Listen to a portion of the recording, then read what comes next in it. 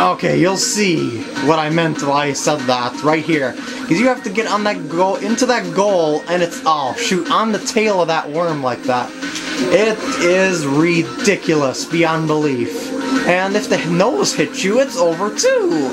Ah, or you can just, you know, push your, walk yourself right off the edge too, because of how much speed you need to get inside there without getting knocked around yourself. This is not an easy stage whatsoever. Oh, so close. By the way, it's definitely a good idea to use that map at the bottom right corner there. And maybe zoom it out, that would be a little better too. Wait. Oh! Ah! He actually saved me. He was gonna kill me and then he saved me. If this is even a he, I wouldn't even think that a worm is a he or a she. I'm not sure actually. Oh. Come on, come on, come on, come on. Hurry up, time is running out. You're actually more likely to run out of time than you are to get knocked off the stage. You know, the chances of getting knocked off the stage are less than running out of time. Once it gets to about here, usually it's over. Yeah, so let's just flop myself off the stage like that. Let's try it again. And, okay. Come on, come on, come on, come on, come on, come on, come on. Oh.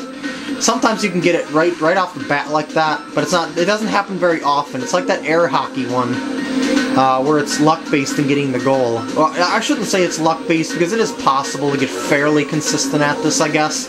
But the timing is just so insane. I mean, the gap is just so small that you have to get in there.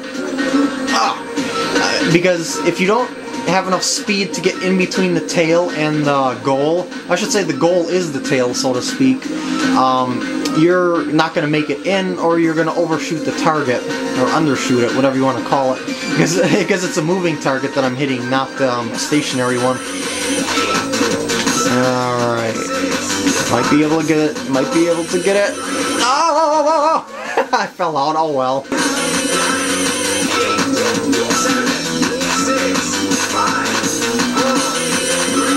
Nope, doesn't look like it's gonna be this time.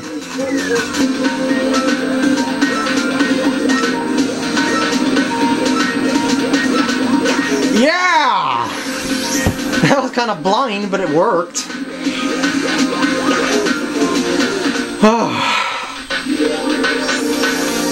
And now I can go to the master stages. However, the master stages I'm going to do with a different character. So what I'm going to do is just exit out of the game here, switch characters, and then just start off right here at Centrifugal. So I'll see you then. Final character. Final set of stages. This is the Master. There are, I think, 20 more stages to go, and then I am done with this walkthrough. So I might just do those bonus games, you know, the party games, whatever you want to call them, in here. I just might, but I'm not sure. It doesn't really help you to watch me play those things, but it might be just for fun or something. Get on this right here on Centrifugal, and you'll have no trouble controlling your speed.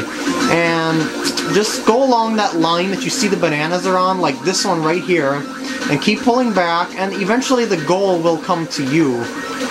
Just like this. It takes a little while for it to happen, but there it is. That stage is not hard at all, which is a relief compared to what I had to go through before. Swing bridges. This one is about the speed, basically. You want to get to the center of these bridges if possible, and then not fall off the other side like that, because as you know, the centrifugal force pushes you towards the outside faster than it would if you were to... Oh shoot! I forgot they go over the stage or over the platform like that, and because you'll have more control over your speed if you go towards the center or drop down towards the center, if possible. It's another one of those hard luck-based timing ones. Alright, coming up to number 3 here. Let's move it or lose it. Okay, stay in the center, time it right. Time it right, here we go, here we go, here we go, here we go. Yes! That's what you want to do. Stop in the center, regain control of your speed, and then go for it. Oh my god. This stage is one of the most annoying stages I have ever played in Monkey Ball history. These cylinders are spinning. and you have to go across them. Oh my god, I forgot about the stage. I thought, oh... I hate the stage so much. That map doesn't help. It's all about speed control and... oh, Jesus. Oh. I don't like the stage at all. This one actually ran me out of lives the first time I played it because of how unreasonable the stage is. It's just insane. There is going to be a lot of deaths in this one, I can tell right away. Oh yes, they are lovely, aren't they? You like those deaths, don't you? You sure do. Oh. It's just so hard to control when you go from one cylinder to another. It's not too bad when you go from not like that. But I mean, if you stay on one cylinder, it's not too bad to control. But when you go from one to another, that's when the real control issues show up, and that's a death.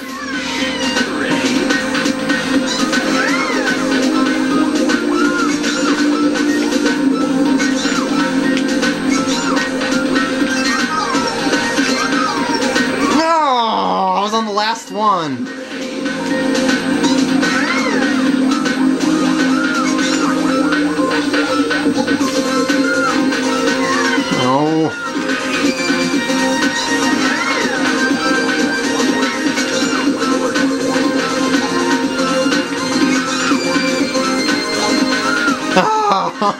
Oh, this stage is horrible. I'm serious. I'm sorry, game designer guy. This stage is bad. Really, really bad. You just have no control.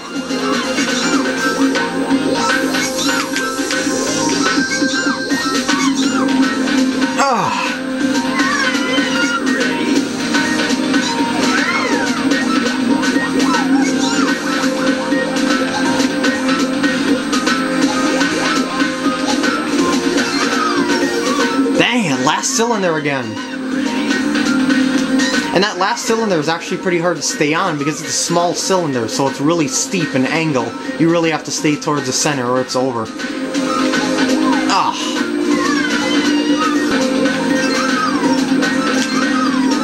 Wait, I think I found the technique. I think I found a technique for this one. Okay, you go like this. You always drop off on the cylinder at the highest point, like, unless the cylinder is level. I'll show you if I can get a good run on it again. So maybe this stage isn't as bad as I once thought it was. Here we go. Now watch this. Flop down here, just like that. Go slowly, like, but you get the idea. You have to go on from one cylinder to another slowly and try to regain control of your speed, if you can.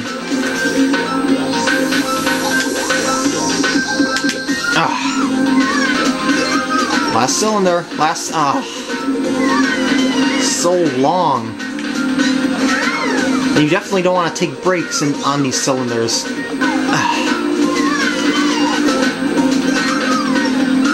Freaking cylinders!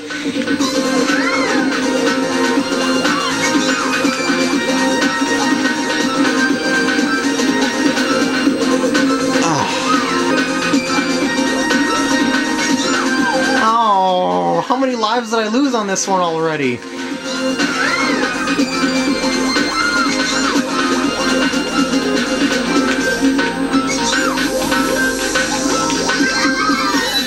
Last one. Oh my god, yes! Thank God!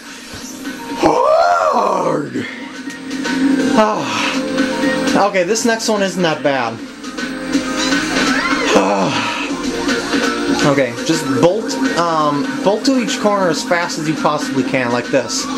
And once they move through, go to the next one, just like this, fast as you can. Otherwise, these will push you right out, right there, those things.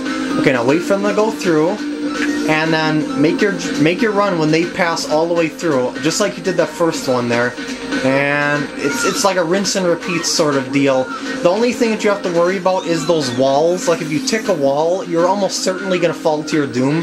But if you go straight across and not touch the wall at all, you'll make it. Hold on a second.